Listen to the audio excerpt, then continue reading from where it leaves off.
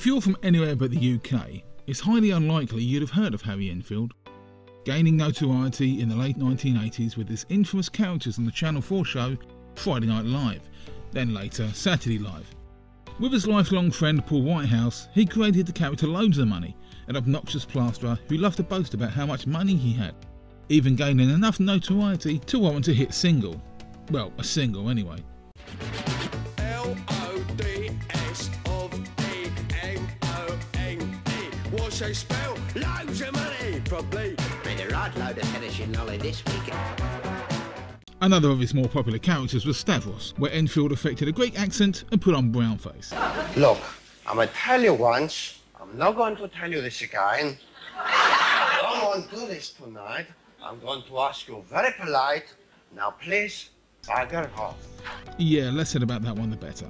But as deliberately annoying as Loads of Money was, the character entered the public psyche to such a degree that his name became used as political discourse, and was so well loved he was invited to perform at Nelson Mandela's 70th birthday party celebration at Wembley Stadium, introduced by none other than Meatloaf himself. Gentlemen, Harry Enfield, Loads of Money!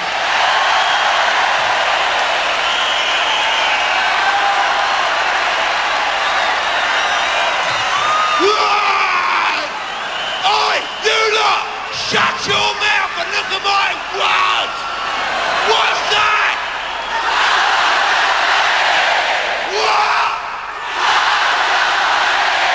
Thus, Mr. Enfield was vicariously awarded the status of a national treasure.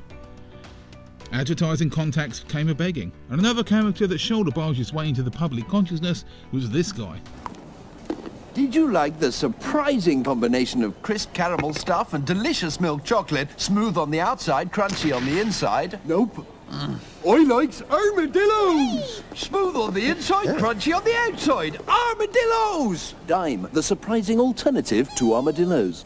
2 armadillos? You're a bit thick, really, aren't you? No account of a taste, I know.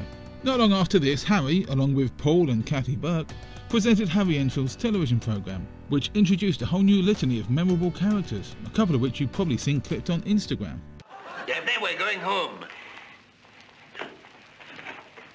Women, know your limits. Aside from these, we had the apologetic German tourist. I feel I must apologise for the conduct of my nation in the war. The rich couple. My Pammy's as pretty as a picture. Oh, Stanley. It's true! Tim Nice But Dim. Charlie took me along there to gulp at some pictures. As then I saw this fantastically dishy thing across the room. Lady Sophie? No, a sort of dish, actually. The legendary Smashy and Nicey. Pop Tasmagorical. That was the Smiths there, and they want to hang the DJ. And you know, I couldn't agree more. Wise words there, Morrissey, mate. Because if you've been out at a big charity dinner, I think it's mega-mungously important that you do hang your dinner jacket up when you get in, so that it doesn't get all sort of wrinkly, and not just your DJ, but also your trousers too. Fantastically sensible tip there, mate. Quite literally, thanks, mate. Wayne and Waynetta's slob. What are you doing? I am turning the television off. What? Why? Because every night since we've got married, all we've done is watch television. So tonight, for a change, I thought we'd have it off. I don't want to have it off with you, Waynetta. You stink. And the Scousers, among others. Hey, that's my video. Give that back. Yeah, but that's my freaking Nintendo. Hey, but that's my CD player. You thieving bastards. Hey, people like you were giving Scousers a bad name. Comedy anchored on human observation, so the audience could relate. One of his characters, however, was way more relatable than others, and his development as the shows progressed was nothing short of genius. In the beginning, he was just billed as an annoying younger brother, who would irritate his older sibling by doing things that annoying younger brothers do. Ah, CD Walkman. Brilliant. Can I have a go? Can I have a go? Can I have a go? Off, you little Oh, go on. For the record, I was the younger brother, but I was never annoying. Look at that face. But in the first episode of the renamed Harry Enfield and Chums, something magical happened as the clock struck midnight on his 13th birthday. He's become a teenager. Kevin? What? And a legend was born. Kevin Quentin Julius Patterson entered the public eye, and in an instant, thousands of parents were happily nodding along, agreeing with everything on screen and telling their own teenagers that this is exactly how they behaved, usually getting a response exactly as Harry was depicting on screen. Oh, you should watch this, Kevin. It's really funny. Don't diss him, or you in trouble, woman. It's crap. But it wasn't just Kevin. Added into the mix came Perry, played by Kathy Burke, who displayed just as much acting genius and nuance for 5 minutes at a time. I rubbed up against Jennifer Fisher and my Brian went hard. A lot of Harry's characters were by the by easily forgotten, but Kevin and Perry truly gave us some of the funniest TV comedy moments of the 90s. How is your auntie? That has been. I don't know, who cares? You know, the way I look at it, Kev, you know, there's only two types of people, right? There's us and there's wankers. It's no surprise that in a poll conducted by Channel 4, Kevin was voted 15th for the top 100 TV characters of all time. And in 2000, Kevin and Perry made their foray onto the big screen in Kevin and Perry Go Large. On paper it shouldn't have worked. 39-year-old Enfield and 36-year-old Kathy Burke playing teenage boys? If it had been out of the blue, maybe not, but because their characters were already so well known and loved, and their command of the mannerisms of your average teenager was so spot on, it just does work. The simple story is that our young heroes are desperate to be world famous and cop off with the local Fitbirds and lose their virginity in the process. Oh, hi, baby.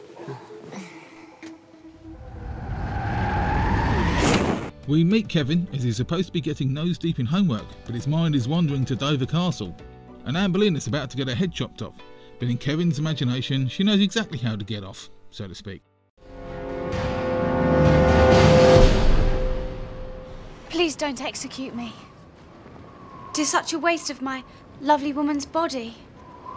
I've got years of shagging left in me. Why chop off my head when thou could lift up my dress and look at my front? Whoa! I'm not gonna kill you! Well, she is rather forward-thinking for a medieval queen. She's even got belly button piercing and everything. Back in the real world, although the duo do show some skills as superstar DJs, their natural awkwardness and Kevin's propensity to brag usually leaves them back where they started. I want a word with you. Oh, hi, darling. How's it going? Did you say you shagged me last night?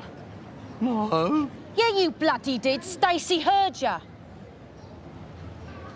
No, I didn't. If only they could somehow go to Ibiza and finally show the world how awesome they can really be. Everyone just gets off with everyone else. It is so horny. I love her, Kev. Well, that's it. What? Well, we are DJs. Where do DJs go for the summer? Ibiza. Ibiza? Yeah. What, you think you deserve to go to Ibiza after this? And here comes the plot. While attempting to use his father's credit card to get a bunch of cash, they inadvertently thwart a bank robbery.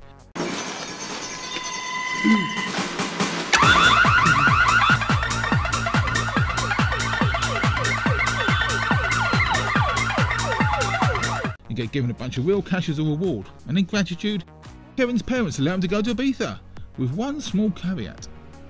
What do you mean, our tickets? Oh, we're coming too.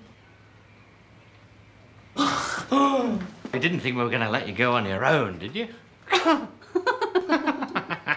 That is so unfair!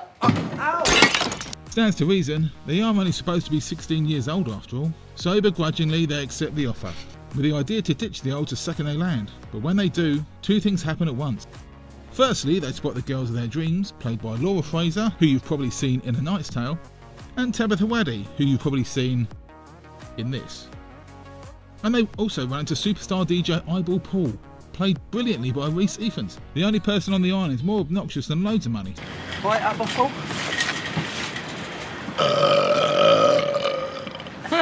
Cool, brilliant. So obviously, the pair idolise their hero and follow him around like lost puppies, hoping to get their awesome white label mix played at an Ibiza nightclub and be recognised as the drum and bass legends they truly are. Despite the obvious and requisite gross-out humour, including vomiting, zip-popping, actual remote-controlled turds... It's a floater! It pops to the surface and chases Harry about. So we've got that, which is our little hero shark, with a little carrot dorsal fin and sweet corn eyes. And then the piece de resistance is the radio-controlled turd shark. That one really flies.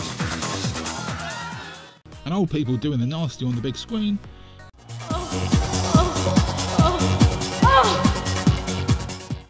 Mrs. Patterson, you cheeky girl.